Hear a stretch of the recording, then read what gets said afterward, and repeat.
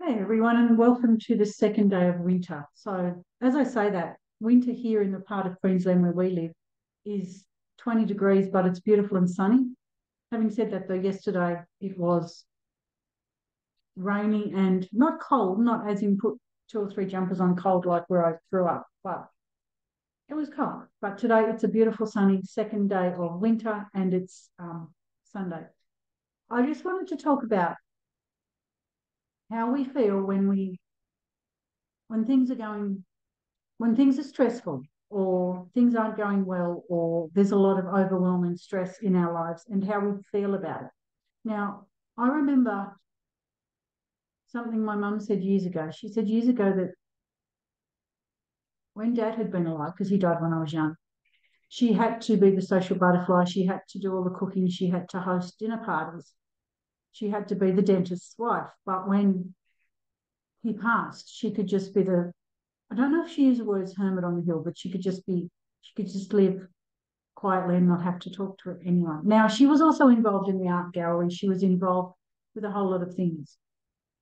But I was thinking this morning, because of everything that's been going on here, I was only 14 or maybe 15 when I wanted to be a hermit with 46 cats. I mean, I also wanted to be a nun. So at that age, probably not very accurate.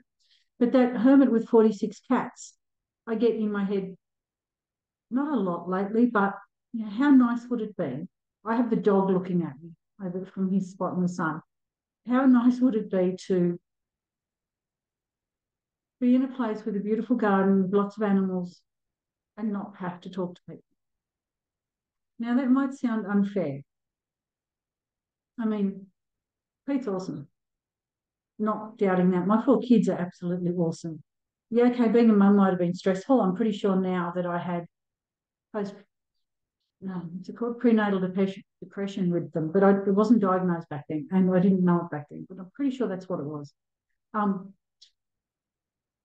but is there anyone else out there who would prefer to sit at home with their own company, with their beautiful dog or their cat and or their bird or horse or whatever, crystals, fish, I don't know, and just sit and read a book and watch TV or play or do a jigsaw puzzle or something rather than engaging with people? I find myself when we're out different places, I tend to sit and listen to people rather than talk a lot. It doesn't make me shy. I can talk and I will talk nonstop if there's something that's interesting me. But for the most part, I sit and listen. There are a few people, a few friends we have where I'll sit and talk to them all day long.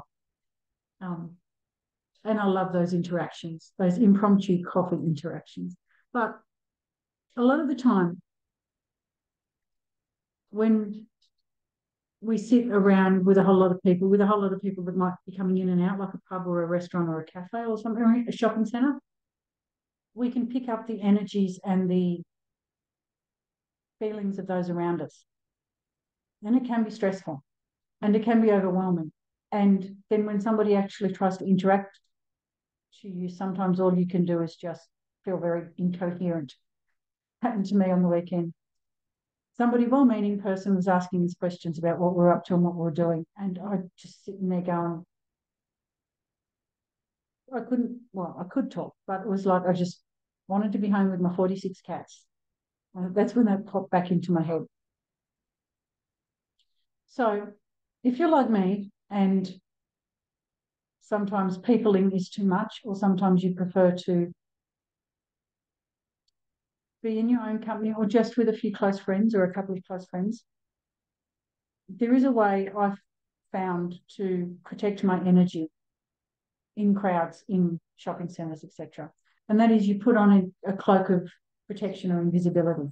So you just imagine putting on this thick, I think I've spoken about this in a YouTube video before, a thick, for me it's purple, velvety cloak that covers me from head to foot up, and then I'm protected and I'm invisible. Now, I also wanted to talk about another couple of what I call witchy tips, but the older I get, the more I realise that the witchy tips are just how to interact with nature and how to interact with the world around us and how to be aware of the world around us. So when you sit Firstly, do you sit a lot? And when you sit down, are you slouched? Or do you sit up straight? When you walk, do you drag your feet and slouch? Or do you walk with purpose, head held high, confident? The way you sit, the way you stand makes a difference to your energy, to your aura, to your attitude, the whole lot.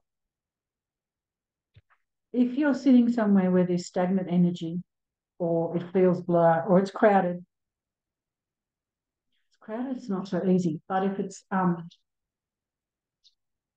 if you're somewhere like at home and it feels stagnant, and you mightn't have a smudge stick or a sage stick to smudge and clear the area, because not everyone does, but you might have an incense cone or an incense stick you could just light and burn. Or you might have a candle. You can just light it and have it burn somewhere. Or you might have essential oils. Now, the brand doesn't matter for the essential oils. But I have one here that's peppermint and one here that's on guard, and it's good for immunity. So it's got clove and orange and different. What else has it got? Clove, orange, cinnamon, eucalyptus, rosemary in it for immunity. So colds and flus immunity. So essential oils, and you diffuse them in the diffuser, or you can drop them on the bench top, on the floor, in the mop bucket. Trick I think I've said before is get the oil, drop a couple of drops onto your hand, no more than that, rub it together and inhale the aroma, and that immediately boosts your mood and your energy levels. So I find that the essential oils like the peppermint, the on guard, lemon, tea tree, and a few of the others, a lot of the others, frankincense and that as well, are great not only for boosting your mood and emotions, but also for keeping the area clean, and not just of energies, but in the cold and flu season, keeping us healthy, and not necessarily we won't get sick, but we will get less sick, or it'll affect us less than it might otherwise. So when you're thinking about our energy around us, or the energy of other people, or things from the past that come up, or people from the past and their energy and things, there are ways you can raise your energy. Like I said, if you're slouching a lot, sit up straight. If you walk along dejected, stand up straight. If you're sitting a lot, get up and move around. Burn the incense, the candles, use the oils. Herbal teas are another good one, and they have a dual purpose. So herbal teas, you can get a whole lot of mixtures these days, as well as just the plain ones like peppermint, lemon, ginger, rubius, green tea, all those different ones. So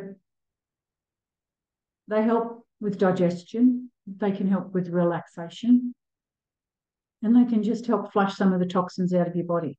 Having a light squeeze of lemon juice in your glass of water in the morning can also help detox and get toxins out of your body. Oregano oil in the bottom of your feet is a great way to build your immunity and detox your body. You can put oregano oil on your chest, but sometimes it makes it feel like someone's cooking bolognese for me. Not all the time, but just sometimes. The fresh air, being outside. There are other ways to raise our vibration and our energy level. Knowing, of course, that things happen in cycles, and things like the moon phases, like the weather, like the climate, seasons, sorry. Even the days, there's cycles to them, okay? So you might do all this work and feel the energy's great, and then you'll get back in a slump later. It's the same as getting colds and flus or any other bugs or moods and emotions and things. Things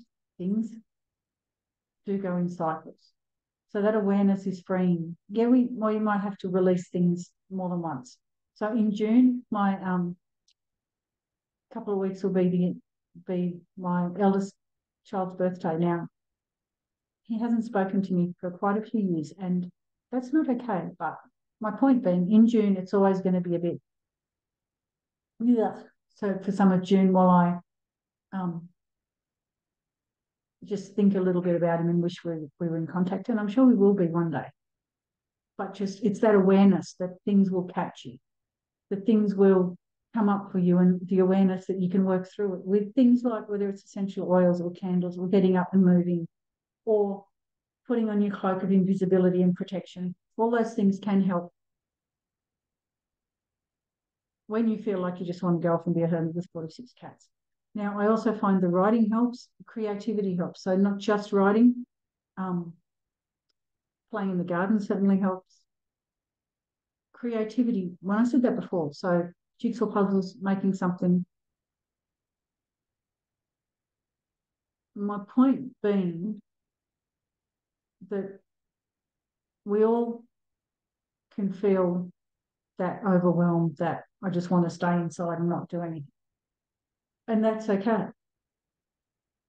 The awareness of it goes a long way to working through it.